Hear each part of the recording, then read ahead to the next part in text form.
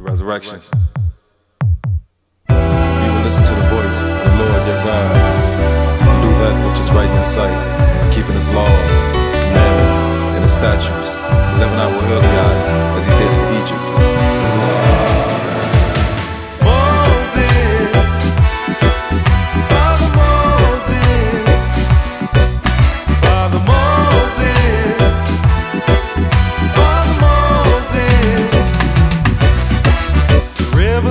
At the